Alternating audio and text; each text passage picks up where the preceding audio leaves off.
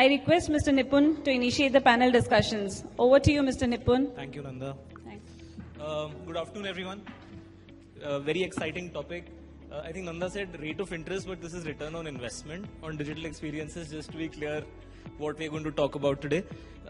It's a power-packed panel, but it's a very tough job right after lunch to keep you guys engaged, but we'll try our best. I'm first going to start with a couple of pages to just set the context for us in terms of what are we really going to touch upon over the next hour, and we'll try and keep the last 10 to 15 minutes for questions.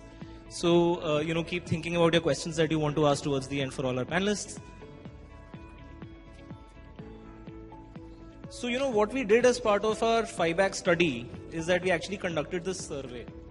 And the survey is actually not a small-time kind of survey. This is about 1,500 respondents. And the question that was asked was that as you think about buying a banking product, what channels do you prefer? And, the surprising answer is that 65% of everyone that was questioned about this came back saying they prefer offline channels. And 35% came back saying they prefer digital channels. And we said, there could be nothing more exciting to try and figure out this puzzle and see what our panelists think about this. But, as we tried to unpack this response, what we figured is people actually came back saying they prefer human touch. They feel the processes are often complex and time consuming. They'd rather have somebody assist them. And they might have also heard from some of their acquaintances that the experience could be rather poor. Is there something that can be done to disrupt this? What are we experiencing? What's our strategy looking like to address this? The second area that we want to touch upon is the piece where we actually want people to spend time. Right? In onboarding, of course, the idea is that you spend the least amount of time possible and you get done and get going. But as we think about, let's say, our own mobile banking app, the idea here is that you're fighting for time, you're fighting for engagement. But in this case, there are 35 lakh apps on the Play Store. There are 1.8 lakh apps that are added every month. There are 1.4 lakh apps at any point in time that have a rating of 4.5 stars or more on the Play Store, right? So as we think about engagement, you are not fighting against only other mobile banking apps, but you're fighting against everyone else out there because time is same. And that is how the engagement battle is unpacking itself. So we want to touch upon this second topic to see how do you get the customers to actually spend time on digital, and that is heavily interlinked with the return on investment that we were talking about. The third theme that we'll touch upon is that are we organized for success in this play field? There are two parts again. There is this first part, which is the holy grail of saying, are we really able to attract engineering and product design talent? And I've put some facts over there. There's a NASSCOM report that said there'll be a shortage of about 15 lakh tech professionals by 2026 in the engineering side. And on the design side, and this is again, we'll try and see what our panelists are experiencing over here. But for every 1,000 engineers that graduate in India, there is only one designer who's graduating, right? So it's super tough as we think about this. And of course, we'll try and delve into the areas of figuring out how do banks in their structures today, the way they're organized, which is product-led P&Ls, how do they come together? Because digital is one common experience. The customer is not thinking about you as a product P&L. The customer is hoping for the best experience. So that is the third thing that we'll touch upon. And lastly, as we think about what gets us the highest quality design to get the best conversions. Return on investment is about funnel conversion. There is nothing else that gets you the return on investment in the digital play field. When you think about linearly designed digital experiences, what you see on the first part of the slide is what you end up getting. If there is clean thinking, it appears like one chevron after the next, simple steps. But the customers don't think like that.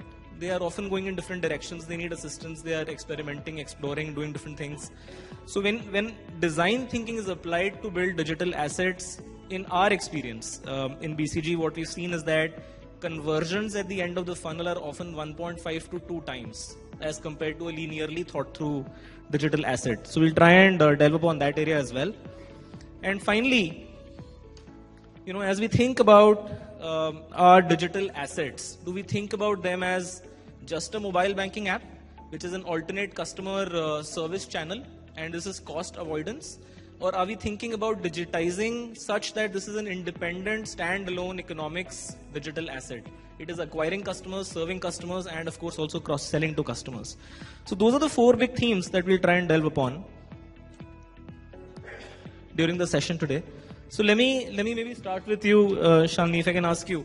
As you on theme 1, as we spoke about onboarding experiences, and we saw the 65 and 35%. What's your own experience in terms of, let's say, new to bank and existing to bank customers, or different asset or different liability categories of products? What have you seen, and what can one do about this? Thanks, Nipun, and good afternoon, everybody. Nipun set the context very well. So I think there are two parts to what Nipun has been alluding to. One is which category of customer / which category of product lends itself easily to a digital experience. And the other is how do you measure this and how do you kind of ensure you get success on these metrics. So I think the fact remains, Nipun, that existing to bank is always easier. And I think most banks have experienced that and have evolved on that. By its very nature, you have enough information about the customer. You can pull out the information. There's enough technology to support it. So there is enough evidence to show that existing to bank customers are. And like I'm sure the fellow bankers on the panel as well as in the audience will know, many banks have evolved on existing to bank. I'll just give a couple of examples from Federal Bank. If you look at our personal loan journey or our credit card journey, it's literally 3 or 4 clicks and you're done for an existing to bank customer. So we use machine learning at the back end, take out a pre-approved customer, push it to the customer. If the customer wants the loan or the credit card, he says yes, and in 3 clicks it's all delivered and done. That's the easy part of it. On the new to bank side, there's clearly a lot more complexities associated with it. The infrastructure has increasingly over the last few years made a lot of progress in being able to onboard new to bank customers in a digital fashion. Whether you look at Aadhaar, you look at CKYC, you look at video KYC, there's a lot of work that has been done, and kudos to the regulators, the government, etc., who have evolved a lot on this. And I think India clearly can position itself well on that. But I think it comes back to the point that you mentioned, which is what your survey showed, that whether we like it or not, bankers may not admit it, but it is a complex process, So there is a need to make sure that there is some assistance along the journey. So I think on new to bank, a kind of semi-digital, phygital process is what works well. And to make it clear, I'll give a couple of examples again. The first example we have in the bank is what we do with our car loans proposition. We have a kind of a semi-digital process, if I can call it that, or a phygital as they call it nowadays, where you have an assisted journey for the customer. So there is no paper, so it's completely eco-friendly / digital. But yes, there is assistance to go through the process. Somebody just has to enter all the details on a tab. There are enough APIs to do all of the underwriting, etc. So it makes it quite seamless in that sense. But yes, with assistance. If you leave the customer to do it on his or her own, might not work for all categories of customers. So that's one example where I think phygital comes in a very large way. But there's another example from a new to bank customer, which is very much digital oriented, which is what we do with our partners, the neobanks, so like Epify, Jupiter, etc., which is completely digital. There is no human intervention at all. So I think the broad Shalini, point... can I ask you, in your own experience, because you also have, this, different fintech partners that work with you, 65-35 cannot be their answer, right? 65-35 cannot be their answer, but I think broadly speaking, customers, when they look at it, they think of various products and probably come up with that answer. If it's a continuum, for a new to bank customer, at this end of the continuum will be a savings account, which is very simple and can be done digitally, but at the other end of the spectrum could be a home loan or could be a current account, which is still fraught with a lot of friction in the account onboarding process. But I think the broader point I'm making is that ETB is easy, NTB is also coming along that way, and I think there are lots of methods by which NTB can be made frictionless and seamless from a customer standpoint. The metrics around this are also important, and I think you alluded to that, which is to say, how do you measure whether it's really giving you the dividends you need? We do a lot of measures. We actually report statistics around how many accounts were onboarded completely digital and how many were onboarded through a semi-digital or an assisted process, and how many were completely manual. So we have metrics around all these 3 indicators to see what the mix is and how the mix does. Even within the kind of digital world, we measure what is STP completely, which is straight through processing completely with no human touch, versus what needs human touch. For example, if underwriting needed a human touch, then it's like a negative point on that, because you should have evolved your machine learning and your business rules engine enough. So it is complex, it is product specific, it is customer specific, but I feel, if you look back to the last 2 years, 3 years, huge progress. If we're sitting on the same panel maybe 2 years from now, I think all of us would confidently say that we've moved along the continuum to everything being digital. Yeah. Fantastic. Thank you, Shalini. If I can just maybe poke a little bit to just see when you say completely digital, and Rajan, if I can bring you in, when we say completely digital versus assisted and so on, does it start all the way from discovery of the product itself? And what are the kind of hacks that you've seen as you think about your own journey of getting this completely /assisted digital mix right for your own bank? Well, I think first of all, you categorized the customers beautifully well to say 35 and 65. So let's kind of begin from there. I think out of this 65 also, that is a struggling segment, which may be 50 or 60, I don't know what is the exact percentage, has attempted or possibly potentially trying to attempt, but have not been able to go through. I think that is something fundamentally very, very important to understand. The second aspect is that in the design thinking, instead of looking at from bank to customer, we have to reimagine the journey from customer to bank, and that's very important. The third part is that whenever you are thinking of creating a design around the whole digital reach to the customer, it has to be thought through not in terms of trying to digitize your existing processes, because it does need a different set of journeys, a different set of expectation from the customer, and different operational way for the customer to reach to the bank. So I think that becomes extremely important in understanding what it is. Our experience, talking from our experience, I think a couple of things which are very important is when the customer is actually coming onto your digital platform, he wants it extremely simple. And when he wants simple, which means that you have to differentiate which customer you are providing what journey and to what level, right? So when we talk about STP, you cannot have a home loan or many other products as a STP.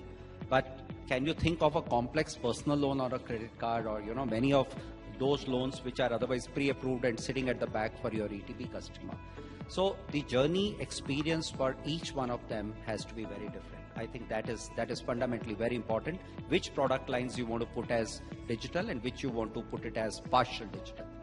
The second important part also is that when a customer is actually, once he has decided to kind of log on, he's still testing, because he does not know what is the kind of experience he's going to get, and his expectations can also be very different from time to time. So even if it takes 5 minutes for a customer to get a STP journey, even during that time, there are a lot of elements in which there can be a drop, right? I want a loan, but I want to know the interest rate. I want to know the tenure. I want to know, what is the amount I can get. I want to know whether there's a flexibility. I might like to know what is the foreclosure charges. So the questions can be many. So during that journey, if you can also keep on giving him prototype solutions available during that journey, I think is extremely relevant, and this is what is being really appreciated.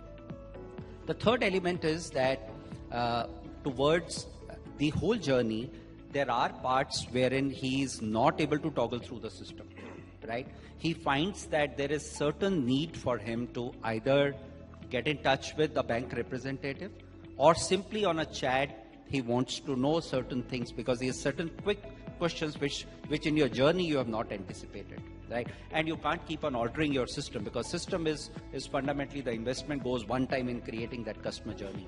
So what becomes important is during that entire journey, are there possibilities of conversation, either digital or physical, available?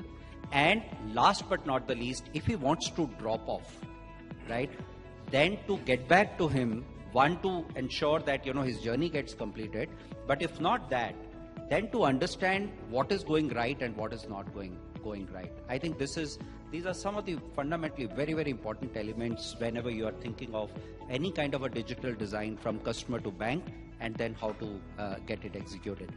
I've seen a lot of customers actually come on to your digital platform for purchase of one product, but their need is of 2 to 3 products, right? So you cannot also have an imagination of only one journey, right? Don't make it complex to make too many journeys or too many products to be sold, but leave him with an option that towards the end, towards the maybe 90% once the journey is completed, as to what all are the other things which you also could have done, and maybe either towards the completion or before you are doing it. This leaves a great service back to the customer to actually let him know. And last but not the least, once the transaction is completed, I think it is important to ask him how was his experience, and is there anything where you have fallen short on your expectation, and that is where a lot of work actually can happen to gauge the experience of the customer through that journey, and how do they rate you. I think these are important elements. I think Shalini, Rajan, both of you were touching upon products to say that, there are certain products that are just more friendly for, let's say, STP. Certain others are not. I wanted to bring Nitesh in. If I can just come in, sorry, sure. I don't mean to butt, but I think Rajan made a very good point about, when there is a drop-off and how you can intervene in that process. And I think that's a point at which I think the moment of truth happens for a customer, and how the physical or the human element and the digital element comes together. And I think today there are enough technologies that can help that. So, something as simple as a sovereign gold bond, what we've noticed is sometimes customers drop off because they probably don't understand the flow or they don't understand the product. So if you could do a callback to the customer at that moment, and there are enough technologies that can assist in that, the conversion rate becomes so much better and the customer satisfaction becomes so much better. So I think he made a very good point about the fact that it can be a completely digital process, but if there is a drop-off, and if you actually take that effort of calling the customer back and hand-holding him through the process, the benefits the bank gets and the customer gets far outweighs the investment that you make in that. And that links back to this whole ROI point, because there's no simple answer for some of these things, but small steps of that kind. And I think when he said it, it just triggered that in my mind, that it's extremely critical to do that. I think it's a great point. I was just going to say that, there is this product lens to say there are complex and less complex products. But is there also a customer segment lens? Nitesh, and especially for your bank, there'll be a fully stratified base, right? You've got all sorts of customers from, all possible stratas. As you think about this, is there also, a certain base that has to be assisted? Or do you think that, everybody has to gun for, let's go digital, STP? Thanks, Nipun. First of all, I am very uncomfortable with the first slide that you showed about 35-65. So I would like to run the poll again in this audience, and that will also check how many people are really alert. I don't know how stratified this base is, though. So the audience, the question is that given the option, how many of you would like to do the retail digital journey on the mobile app? Please raise your hand. See, that looks like 97 and 3. We have to do the poll again. Your poll you have to run again. Yeah. Nipun, but I think I wanted to make a point. Every time you show two numbers, the absolute value of the numbers are not as important as how quickly they're growing. Yes. Right? So 35 might be low, but it's growing much, much faster than 65. Guys, you can't debate on data. It is fact. Okay, So the point is, obviously this audience is very different, and your poll sample will be quite different. And therefore, but it's very surprising for us also. So while the regions, that 3 regions that you have listed, all of us are aware of that through our customer interaction, but we are not aware that 65% is that. But there are also several studies, and Rajan also said that there are many customers who are starting the journey but dropping off. So perhaps they are also coming into that 65 because we are not providing the assistance and at the drop of stage. But there are also studies which shows that those customers who are contacting the bank digitally, they want higher level of engagement immediately and instantly. So the perspectives are very different. Even if you take this 35%, so almost 2/3 of this 35% as per studies want to have very higher and deeper level of digital engagement. That is what actually we should look at. And I think we should not be pessimistic, and digital leaders, technology leaders, we should not be pessimistic with the poll results. Because see, today, what the trends, if you see 3 broader trends, what is happening in the banking space, there is a complete migration from the application-based approach to the platform-based approach, which has customization, which has interoperability, extensibility, and that is what is actually in the interest of the customers. And second is, from the traditional system of records, we are now moving to system of experiences. And that is again not only about the customers, because a bank cannot create the good experience for the customer unless we are able to create the similar kind of good experience for my employees, for my administrator, and for my leadership. So that is a very important aspect of this. And the third aspect is movement from high touch to low touch banking. Everybody, every class of customer wants few steps in order to close their banking transaction. So these are the very important trends which we are seeing. To your specific question, I would actually disagree, and I will disagree with what ma'am also said about the ETB and NTB. In my view, the digital assistance is relationship agnostic. In the sense, digital assistance may be required for ETB also, it may be required for the NTB also. What we are seeing that two factors which determine the digital assistance. One is the class of customers, customer segment, and second is the complexity of the product. And I'll give you some examples from our experience. And one of the data set one must remember that today still in our country there are more than 500 million of population who do not have smartphones. And when we talk about digital in all these discussions, it is for those who have some smartphones. And obviously we are not today, every bank is initiating products for even at the bottom of the pyramid customers who don't have the smartphones. So obviously they have to be digitally assisted. So what, I'll give you one example. Let's say if we look at the customer segment which is digital savvy and also a product which is very simple. For example, as ma'am also said, products like pre-approved personal loans or pre-approved credit cards. The engine has already run in advance. So it's a kind of 3-4 clicks journey. And that too, it is for only those customers who are actually digital savvy. Because they have more transactions digitally, that's why they qualify. So for them, it's a very good experience. Now you look at the second type, where the product type is very simple actually. Like Federal Bank and Union Bank, both of us have developed with the Reserve Bank Innovation Hub, the Kisan credit card loans, farmer loans up to 1.6 lakh. And in usual journey, it's a kind of, even if I simplify, it's at least 4 or 5 rounds of visit of the farmers to the branches, thereby they are foregoing their income also. And in this case, it is happening in, you can say, few minutes actually. It's very surprising. Now, this product is very simple. Product is very simple. A farmer has to enter few data points only. But the customer segment is very different. Again, they might not have the smartphone. Even if they are having, for them to log into a particular URL or downloading a particular app for that and doing that journey is not easy. Therefore, we need to provide assistance. There are also customer segment is good, digital savvy, but the product may be little complex. So let's say if I have to give a business loan of 10 lakh or 20 lakh rupees, I need much more information than a very simple product loan. So there, even the customer segment is digital savvy, the customer segment requires digital assistance. So these are the realities of life, and therefore banks and we are also doing several things. So like most of the digital journeys that we are doing, and since our belief is that assistance is required for both ETB and NTB, in most of the journeys we are building the banker login as well as the My BC login.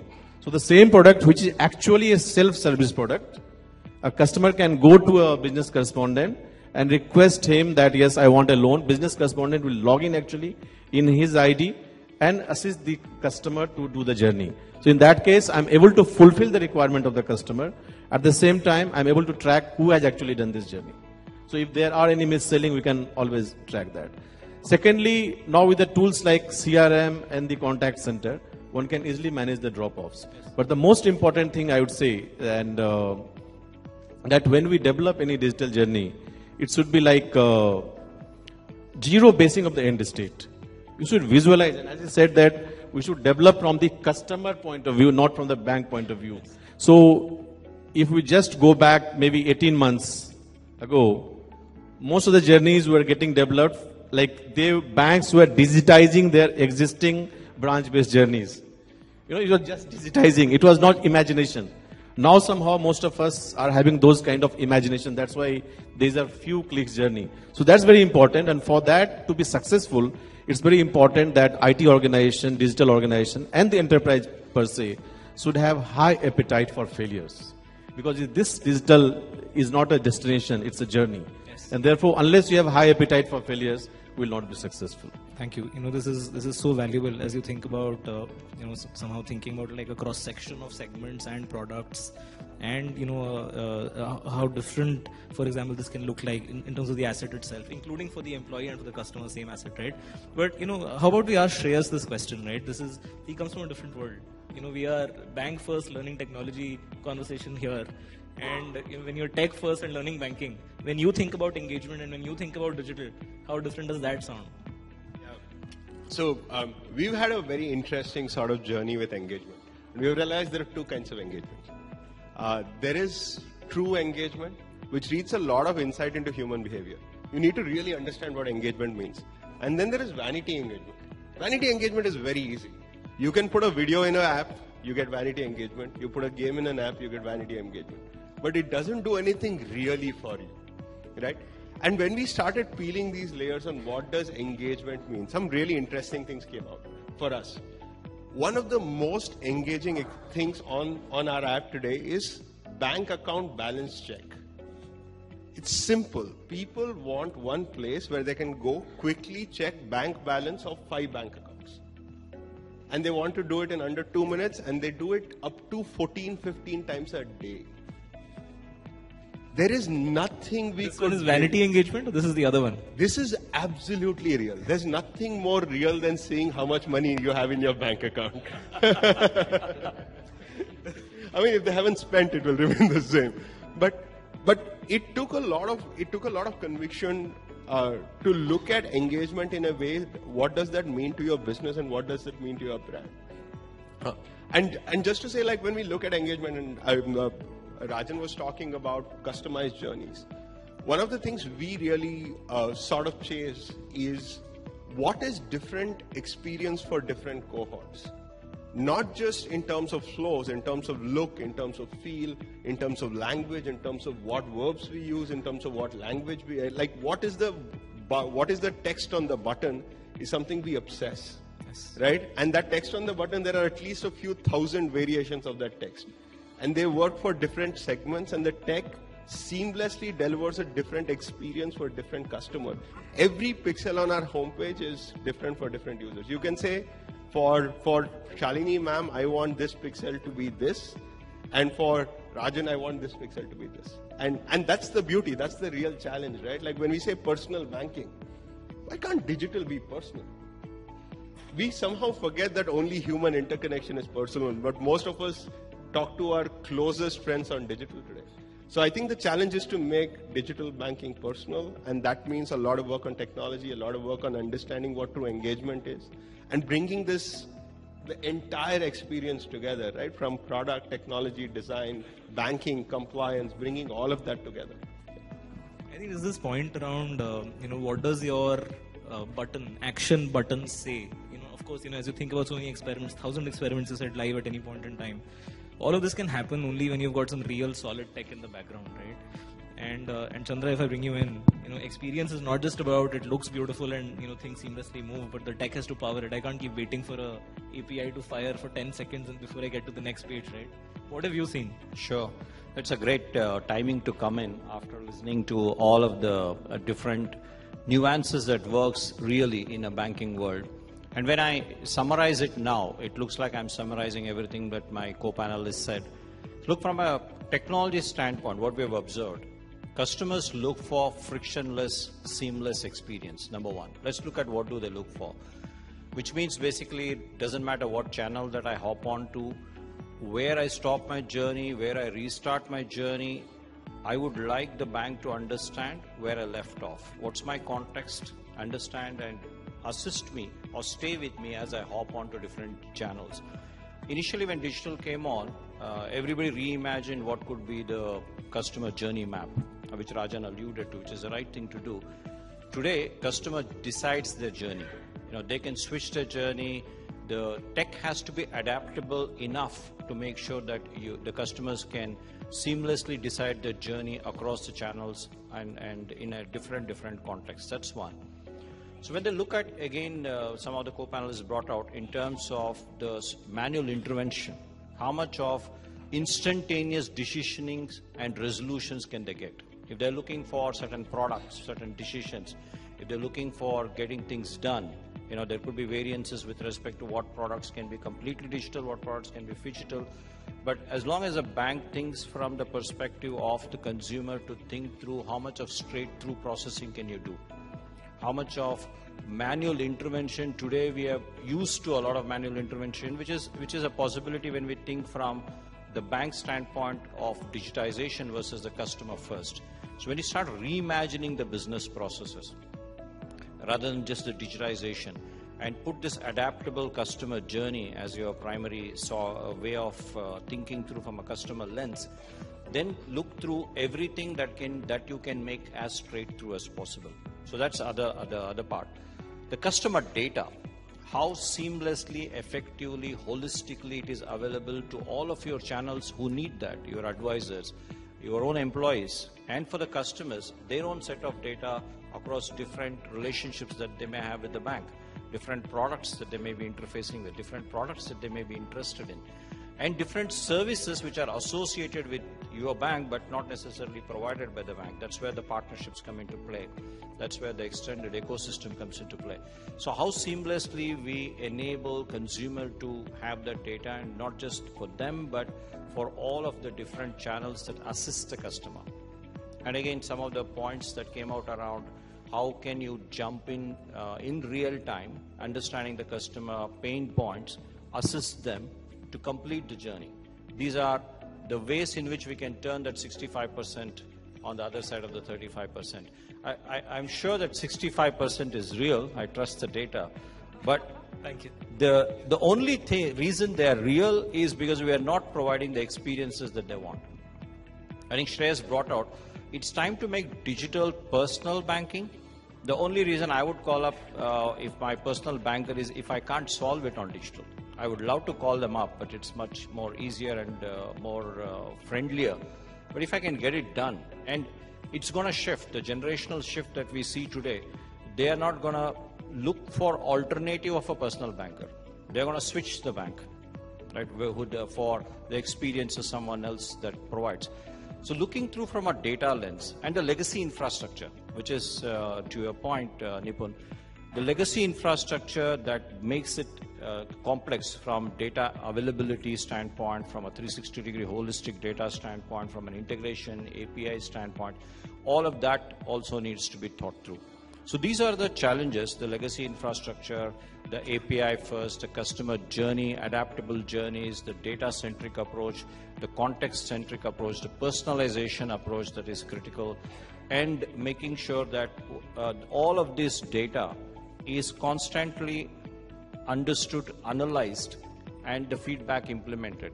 The journey abandonment that came up in the conversation is very high a topic in a retail environment, for example, just to learn it from a different industry. In a retail, we see this shopping cart abandonment. And for a retailer, that's a big loss. Somebody put some things, imagine walking to a physical store, you put a ton of things in the tray and walk out of the door without doing anything or paying for it. And that we do, we may not do that in physical environment so often, but we do tons of times on the digital environment. So there's a lot to learn. When a customer drops a journey, when the customer gets stuck in a journey, when the customer feels that they are sort of confused on how to go about it, there's a ton of things that can be learned and programmatically intervened. Now there are a lot of technology that exists to intervene programmatically, pick up the journey, help them complete the journey.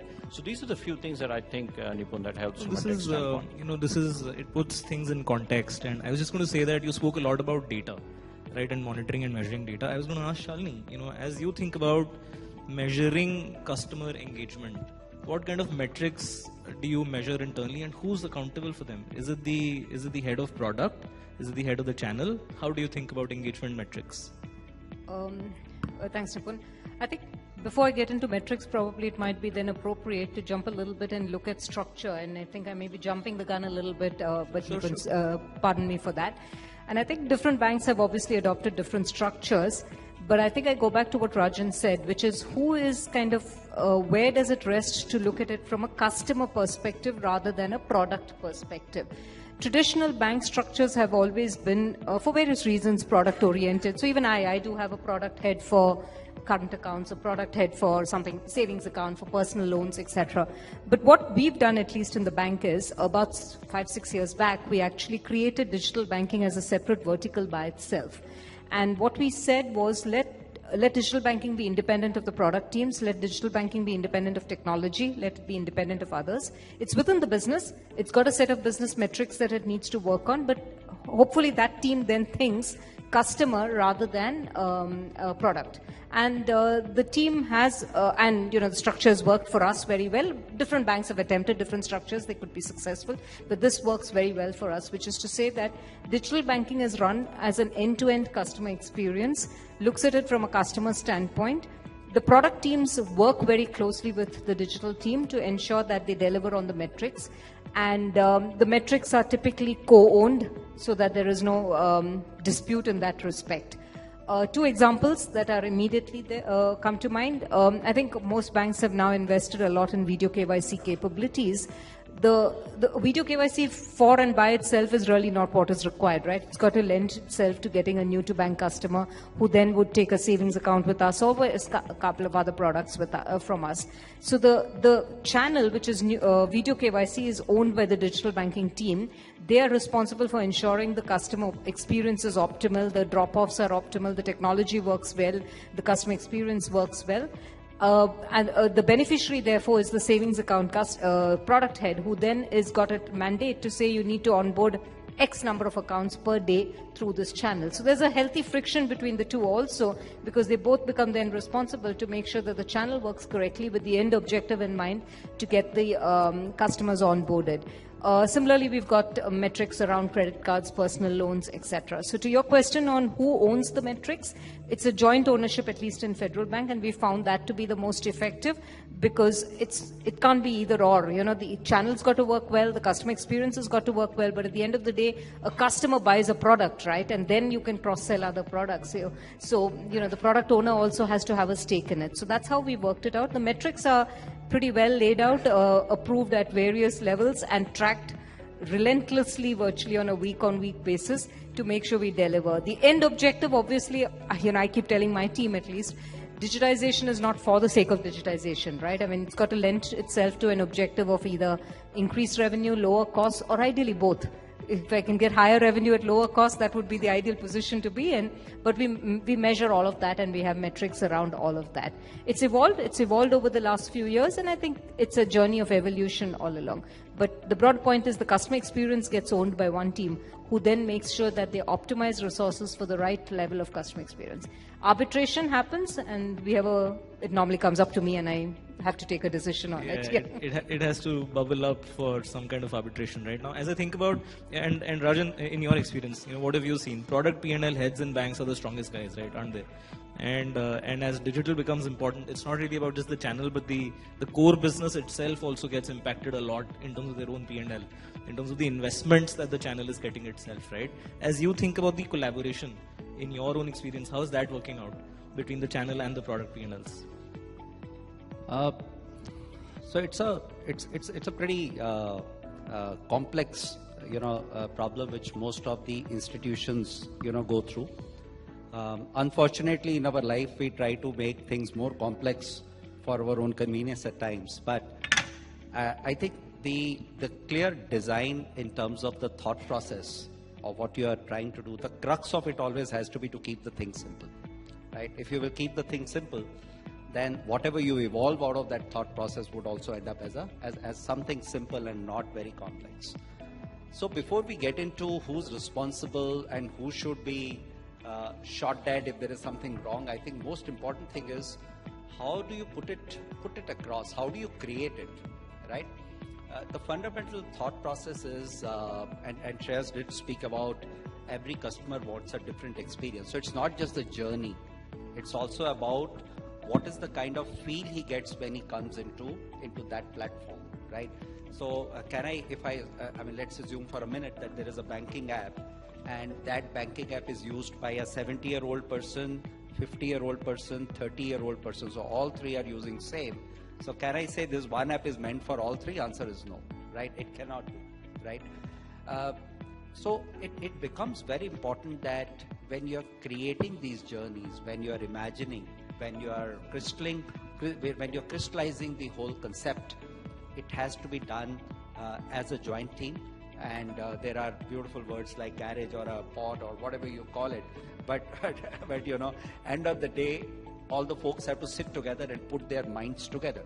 The good part is that the expertise is available in subsets, right? And unless you are not successful to put those subsets as one unit, right?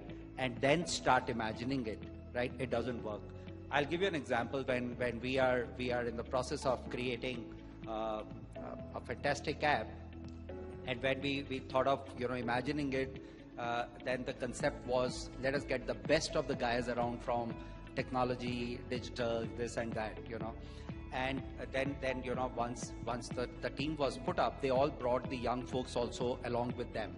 And then when I went to this garage after a couple of months, I could see that all the old folks are sitting quiet and the young folks are actually jumping around, and they are talking about the innovation.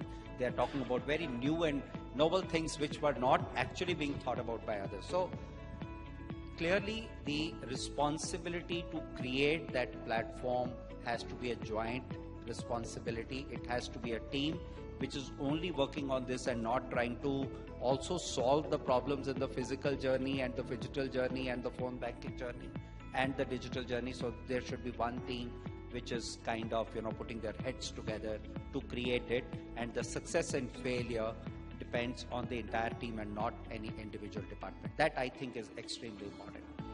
The second important point comes is that when this is being created, right, one of the basic mistakes which people do is that they forget to get the data team involved there, right? So it's all that design, it's all about technology, all about product, and then we think that the journey is complete because all these folks are putting their time and energy together. But then there are a lot of functions, which is marketing, which is data, which is credit, which is, because we are talking about certain products which are credit linked. So all these guys, including, even your other risk barriers which you put in that journey, right? If you do not have them right in the beginning, then it is going to create a problem later. The second part comes is that once you have something ready as a platform, right? This platform is not static. It's not that I've created a process and that process will last for the next 5 years. It's not something like that. The market, the expectation, as I said, customer to bank is completely evolving. Maybe he's getting today, fascinated by something what Paytm has built, and when he comes back to the bank, he wants a similar experience. How can I tell him, hello, this is what I want and this is what I will give it to you. It's not in my hand. I have to give him what he wants. So this team's journey does not stop with concept seeding and development. It's a dynamic world. It is going to change. There is a constant development which is going to happen. So this team has to remain together. That is number one. Number two, please also understand that as you run, you also learn and unlearn, right? You have to do both actually together. And the ROI is actually dependent on your conversions, your experiences. Never forget that every time a customer comes on the platform, he's also assessing your brand. It's not just his experience, right? He's also creating a notion about your brand. So you have to be extremely careful. So whatever he has experienced, good, bad, has to flow back into the platform in your understanding, in your evaluation, and in your implementation. Hence, it becomes important that, and in various, like ma'am said, that there's a separate team or digital which works. I think in some or the other shape, whatever novelty you want to add in terms of branding that team or naming that team, but this team has to be an extremely agile team, which is unlearning and learning at the same time, evolving. It's an ever-evolving process, and I think it has to undergo that. So the responsibility has to lie squarely and equally between the product teams, between the platform owners, between the data team, between the technology, and everybody else, and that is how it can function. I have seen a lot of snacks getting created, wherein, and forget digitization, I'm talking about simple technology, right? Wherein the product team tells technology that please go and create it, right? And they give their first brief, And the poor guys from technology, they created and come back and they said, hey, this is what you said, and see how beautifully we have created in such a minimal cost. And when the product team tested, they said, this is very different from what I told you, right? Or you took 1 year to create it, but during that time, the market has changed, right? So those are very simplistic things from a technology point of view. Here you are talking of a direct customer exposure, right? And hence this has to be far more agile, far more dynamic in nature. And hence, you have to be very careful when you are trying to create responsibilities, whether it is ROI or conversion rates or customer experience, NPS, etc. Whatever dimension you talk about, but it has to be together, put onto the entire team so that they are pushed or pulled to constantly evolve what they have created. Thank you. I have a slightly different take. Okay, and I want to bring this in, like there used to be this theory a decade ago that good digital products have three kind of people. There's a hacker who writes the code. There's a hipster who can see in the future, right? He can see what needs to be done. And then there's a hustler who's in charge of growth, right? He makes things grow. In our worldview, there's a fourth person, the banker, right? So there's a hacker, hipster, hustler, and banker. Now, one of the problems I have seen running some of these teams is shared responsibility does not really result in deliverance, right? Because somehow between those four people, somehow the end product doesn't get owned by anyone, right? So what I've actually seen work well is the owner of this vision can be any of the four. There have been teams where the ultimate owner of the product has been the banker. There have been teams where ultimate owner of the product has been a hacker. So as long as you're open enough to say between these four roles, anyone could be the end owner of delivery, we've seen better success rates. Because then that one person makes it his life's mission to deliver it, right? Versus... No, I think you made a very relevant point. Maybe I missed on this. So that is where the concept of creating the digital bank within the banks is there, because there is somebody to hold this team as well, right? But the team has to have equal participation from all, because you might like to. I'll just give you a small example. Leave the tech side or the innovation side in terms of digitization. Sometimes it is reimagination of your operational process, right? Which is the simplest of the thing, that do I need these 50 signatures, or do I need these 10 consents, or do I need this consent at all, right? It can be as simple as that, right? And that's where the role of people coming together really works. But I completely 100% agree with you that there has to be an owner. It could be one of them. Generally, it is from the business because he's responsible to deliver. But extremely important that it anchors somewhere else, and then it kind of goes around. Just to add to that, Shreyas, I think you're right, one person, but I think it boils down then to who actually owns, at least in the banking context, the P&L and the balance sheet, because all of this ultimately has to deliver for all our stakeholders and has to deliver to things. So as Rajan says, it's not an easy solution at times. But so you nominate one person who carries that as his KPI. If it is a personal loan journey, and that person has a mandate to say he's got to deliver 100 crores of disbursements every month through that journey, he or she jolly well go around and get it done. That's what we we have to do, and we do. But it's not as easy as that, because there are not just between digital and a product or business, there is risk, there is compliance, there is technology. All of them are involved. Regulatory compliance, you've got to deliver a KFS by a digital sign-off. You have to bring that into the process. So there's regulatory compliance, there's operational risk, cyber security. So it does become complex, but I think you're right about the point that it's best to have one person P&L accountable or balance sheet accountable, as the case may be. Everybody's then got to rally around to make sure that person becomes successful. I think, we've got this view on accountability is getting slightly clearer, and of course there are different contexts as we think about it, right? But now let's get to the money, and there is also this nuance which is saying that digital often ends up becoming a guzzler of resources, right? You keep investing, and while you are measuring, let's say, some metrics, but when does the money come in? And is this many banks and institutions actually talk about this being long gestation. It takes a lot of time before you can actually recognize that, here is the economic value. This is what's happened. Chandra, if I can ask you, as you think about this for different institutions, have you seen some variance in how people measure ROI on digital? No, absolutely. I think that's the key question. At Wipro, when we look at different successful examples, one, think through from few points that came up, multidisciplinary teams. One is, of course, who leads it, but multidisciplinary team that get together as a pod, as a garage. Experimentation, fail fast. How quickly can they actually test out from a customer centricity standpoint, provide that particular feature, look for the adoption, pull back, make the aspects of technology as agile as possible so that the innovation can be extremely rapid.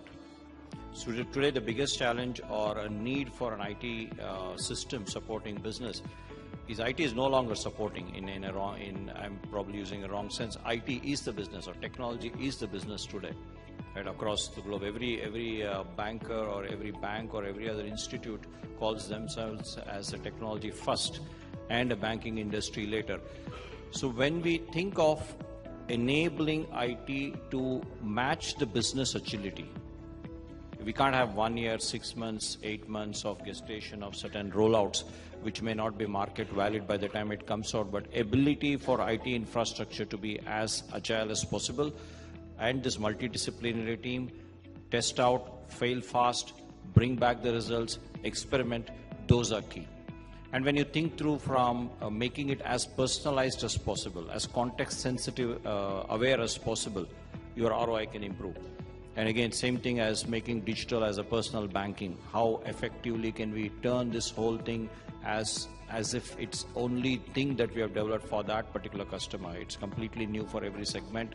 The offers are completely thought through, contextualized, personalized, and enabled through a continuous improvement cycle. We observe, we understand, we bring back, and we learn that whole journey and the channel.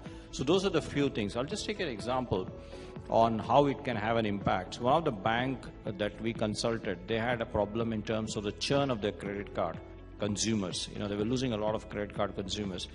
And when they were looking at what could be the possible reason, one of the observations that came through from an outside in research with their customers was, when there is a dispute on the credit card for that particular bank for any customer, they had to make multiple calls into their call center, every time repeat the story, and it would take over a week or two before some resolution can come.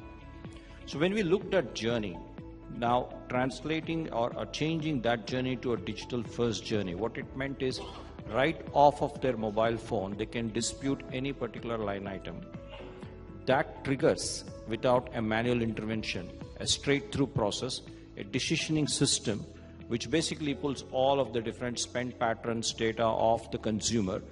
And 90% of the cases, it was decided or the decision was delivered to the customer with no manual intervention, which means all I need to do from switching to a week or 2 weeks of call center back and forth calls was just dispute a particular credit card line item, and I get the resolution in 90% of the cases. So which means, again, to your earlier point, Nipun, about how do I make sure the back-end legacy systems are taken care of, how do I API, microservices, and how do I think from the customer centricity as a key metric and the process simplification as a key metric.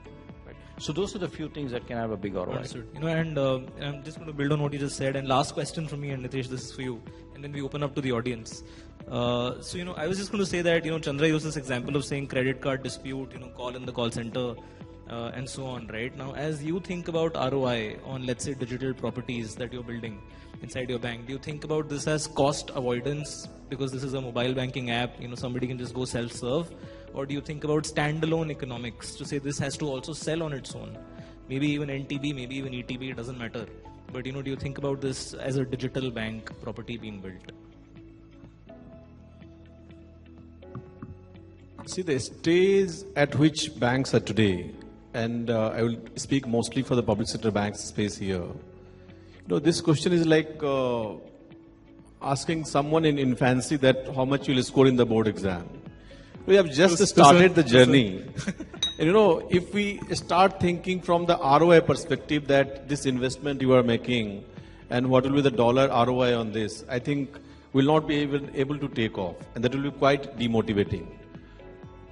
At the end stage, definitely we should have the visibility, and thankfully not only within the banking sector, but if you look across the sectors, whether this is FMCG, pharma or any other sector, it is almost an established fact in India and globally that digital and technology and digitalization is going to be cost effective, is going to be multiplier on the revenue, and also very efficient on the risk reduction. So that's a fact end stage we'll do. At this stage, I don't think we should look at ROI in every aspect. Also because there are products which are developed very well, but the adoption is not happening. And adoption is not happening, what I said earlier also, because of multiple reasons. So what do you say? Is it the product is not good? That's why ROI is not coming. What is the reason? So I think this is a developmental stage. With time, we'll see that ROI will start coming in. See, the first and foremost important thing in this making ROI possible is obviously migrating the customer from the traditional banking, branch-based banking to the mobile-based banking.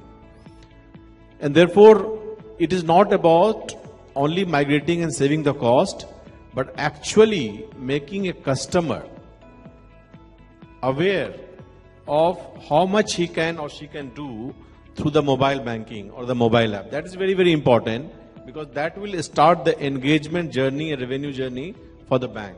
So in my bank, I quite oftenly address and say that if a customer is not using mobile bank app of Union Bank of India, you should not treat that your customer. Perhaps that customer is using Union Bank space only as a parking space, because that customer must be using the mobile banking of one bank or the other. If not today, sooner or later.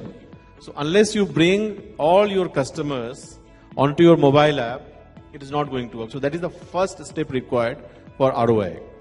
Going forward, if we have to look at that how to measure the ROI, I think there could be 2-3 matrices. One, obviously the top is because what the board will look at and CFO will look at the business part of this, business outcome, which is like revenue gain, cost optimization, reduction in risk. And there would be some associated business outcome related matrices like how much of fee income has been generated through the digital products only.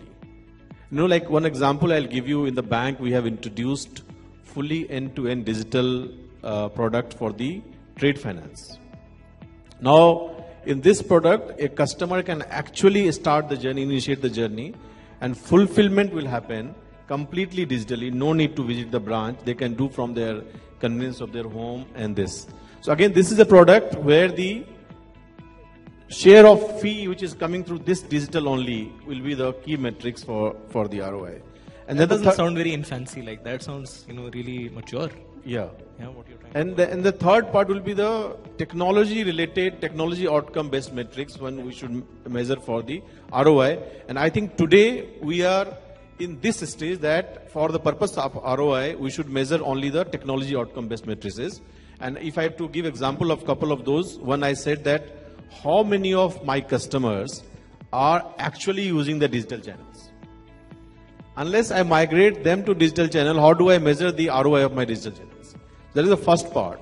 Second part could be that those who are using my digital channels, how many of new products and services actually they are buying through the digital channels, or they are on mobile but they are still going to a branch to buy a product. That will not serve the purpose. So these are the things which will help us measure the ROI. But I would still feel that most of us today are into very early stage of being the ROI outcome based organization.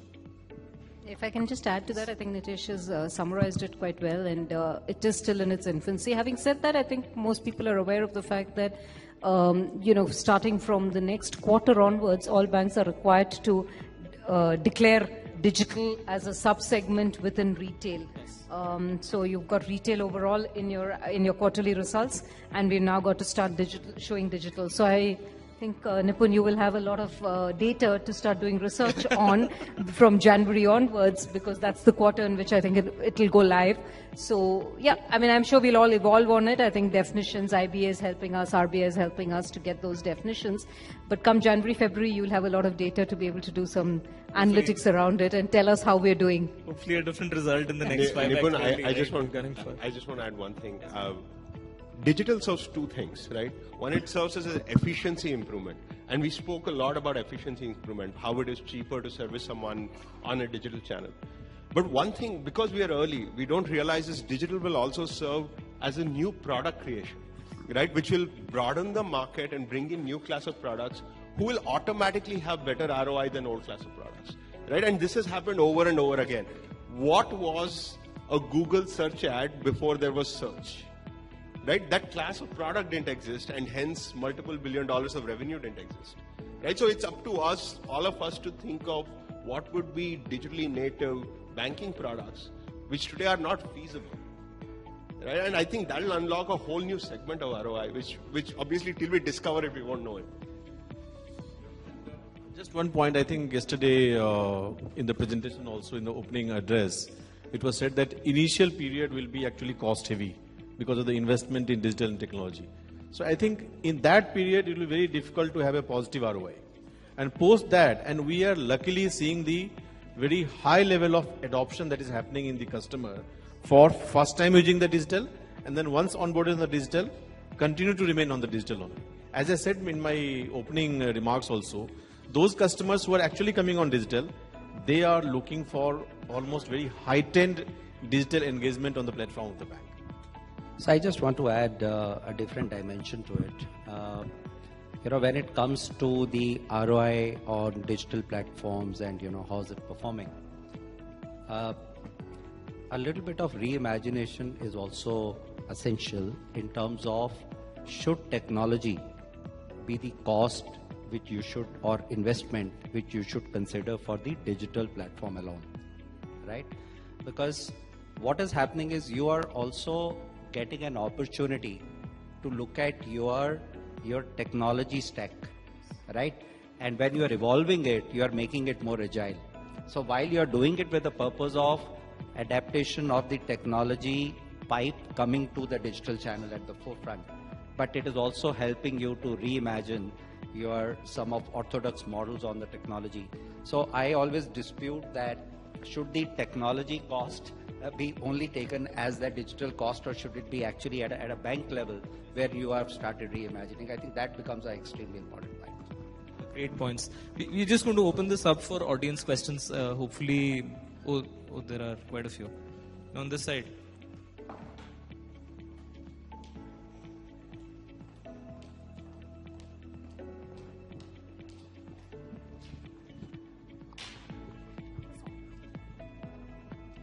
My name is Mukesh. I worked with SIDBI and State Bank of India. I was, when SIDBI was setting up Stand Up India and Startup India portals, I was enrolled, and then so later on TREDS platform, India's first platform, which was set up in collaboration with the National Stock Exchange. So we worked on that. So what I have seen all throughout this period is that journey to digital banking is taking care of only one aspect of lending. That is process part, post-sanction process part only. Because if public sector bank, the concept, as I understand, is digital banking only post-sanction process to be taken care of through digital process, but nothing much is happening on the development of any product, digital product, as Mr. Shreyas pointed out, where the fintech company has taken lead. So in public sector bank, nothing much is happening. All products are still traditional. The TREDS platform was developed based on industrial financing product, bill discounting products, which were already in use. But nothing much has happened from the product side. And our appraisal system is also traditional, like not much of AI is being used there. Still risk appraisal is traditional and credit appraisal is traditional. So anything is happening on development of product for future, the next 5 years, which are not backed by assets. Anything is happening for industrial finance. Retail finance is taken care of, but nothing is happening as regard industrial financing. Thank you. So this is, I think the panel here doesn't come with a particular background from where this question emitted, but let me give you a, when you are looking at digital, first of all, there are three parts to it we have to understand, and that is sales, service, and cross-sell, right?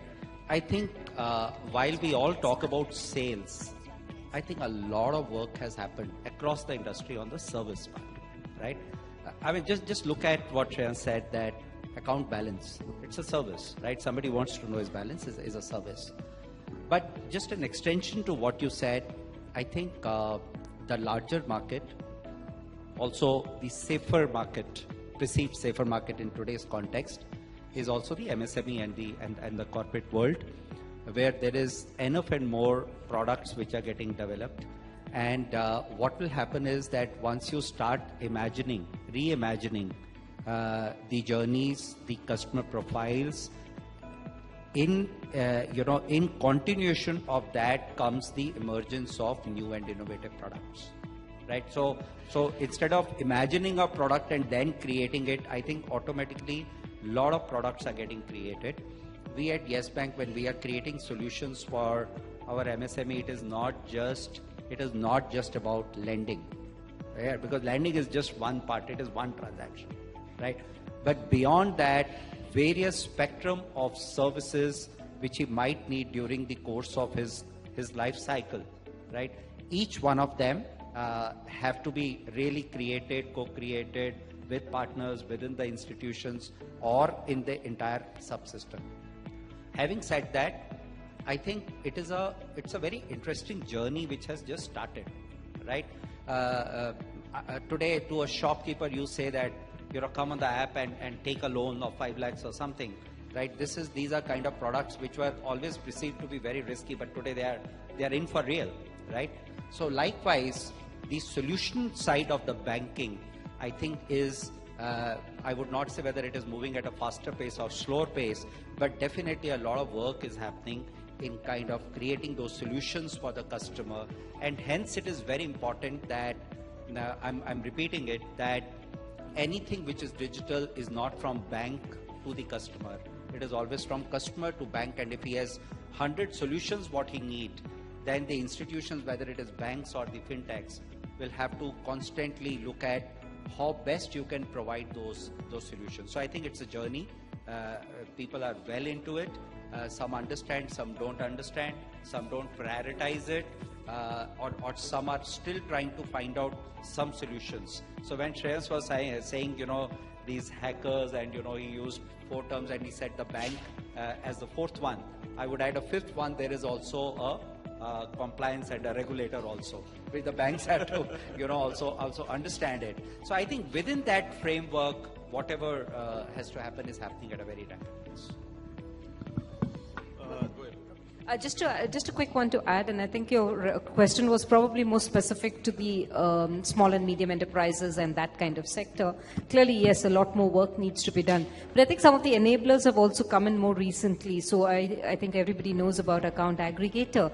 And if account aggregator scales up, and it is going to be kind of the next UPI, if account aggregator scales up, the ability to do underwriting based on cash flows, the ability to do underwriting on line of sight on kind of what the customer's transactions is, manifold, improvements. So I think virtually all banks are innovating around those to see how best we can balance between customer experience, risk, profitability, various metrics to be taken into account. And there are a huge amount of experiments, not as evolved as retail, which is probably why this panel is, most of us are retail out here, but clearly advances. And I think the next few months we'll see a lot of progress in this. I think the governor yesterday mentioned that calendar year 2023 is going to be the year of digitization of SME.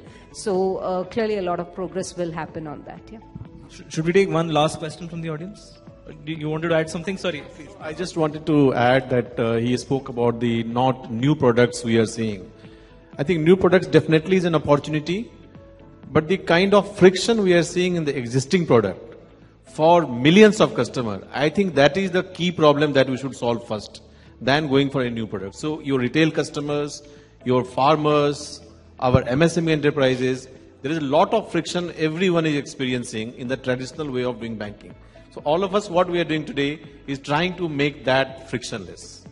And obviously that will take us to the newer journey of innovative products, new product lines. First of all, thank you to the panelists for a wonderful discussion. My question to the BCG presentation that given that design thinking that been utilized by designing the products. So do you think that's really the time consuming and the cost associated with and how the banking system is taking into board in the public sector and the private sectors? And if you quote some examples that really from the public sector, private sector, that they have been used design thinking to develop their products and their conversion rates are much higher as compared to linear. Maybe I can have Shreyas share some examples. As you think about designing your own products, when you have on Paytm, let's say, versus let's say the kind of products that we today have, evolving products that we have on mobile banking apps. Do you see any differences from a design standpoint, and what kind of examples do you want to quote from there? When I wrote out my bio for today, I had written a line. I want to say it. I think design is a lot about how things work than how things look. A lot of time we get obsessed by how things look. But like every customer journey is about how things work. And how things work spans a lot more than how we do design. Like design thinking, like it gets repeated a lot. But the practical applicability of design thinking is at the top of the funnel, where actually retention happens through the funnel, right? So I don't think the way banking apps look today, the way Paytm looks today, I don't think it's too different, right? I think fundamentally they all look good. Like that change has happened in the last 4 or 5 years. All the apps look good now, right? But what all of us struggle with, and I'm party to this, is how to make it work well every time. And that's a very multivariate problem. So, if I can just add to what Shreyas was saying just before, I was just going to say that, design unfortunately gets interpreted as, like you said, a UI, right? It's not about the look and feel and the color of, what's flowing through. But he actually made a point on what is written on the button. There was a point on when it drops off, it gets into a call center instantly. There's a point around somebody in the branch can assist you because it's omni-channel. All of that is design. And that is how the experience has to get designed on day one. It's not about launching something because you build something straight through. And we, in our own experience in BCG, we actually call it the STP trap. What that means is that when you design a journey for the first time, the most amount of time gets spent on the STP swim lane, which is often the thinnest after you've launched it. Because, it could be 5 to 10% of what is going through straight through in the first case, like, let's say, right? But actually there's a lot of drop off into other swim lanes, and we often don't end up designing for it in the first place. But all of that is design, including in the call center, including in the branch, including for the employee. All of that is part of the design. This is just what I wanted to say on the conversion rates. And sorry, just one last line on that. What we say at least is UI UX is necessary, but definitely not sufficient. If you can't get the customer experience right on an end-to-end basis, including that last edge case, which 1 out of 1 million customers probably faces, you could end up with harakiri on social media at least, That's a good summary of the discussion we've had. UI UX is necessary but not sufficient. Hi. On that note, yeah. I think we are out of time. I'm here, sir. My name is Buchu Babu. I'm advisor IT to banks. Yeah, you are there? Can you hear me, sir? Yeah. That's last question. Yeah, what I mean to say is definitely we have been talking about customer experience. Yeah. We talk about everything, but why do we lose in each transaction? Are you making money or losing in every transaction you are losing money? Banks basically. When I'm doing in millions of transactions, definitely the loss is more. In the name of CASA or something else or for future business, why only banks have to send money at 2.5 rupees or 5 rupees to transfer, whereas other channels in the same country charge 50 or 100 rupees? Are we looking at the cost of transaction? That's what I'm looking at, because I have been seeing, because I'm advising a few banks also, we look at the cost of transactions. And second thing is the ease, UPI. Why every bank has a different mobile banking app and different experience? Why UPI is successful? There was no age bar. Everybody is doing. Even the vendors say like a sub-blog UPI they are using. What I feel is this customer experience and all, utility is also important, and the age is not a criteria. That's what I feel, unless somebody is very stubborn. So these two things are, one thing is about the kind of age limit for using the app. You make it useful, everybody will use it. That's what I meant to say. Second thing is cost of transaction. I know how much it costs. Even banks are discouraged to open ATMs because of the cost of transactions in the ATM. Let me be very frank on that. Just if anybody can talk on this. Sir, thanks for, you are the leader. You are there in KCI. You are the metaverse. And the Union Bank is doing a great job. So can you come on that? Is there a question also in there? It's a good observation, I understand. It's an observation. All right. Okay. Thank you so much.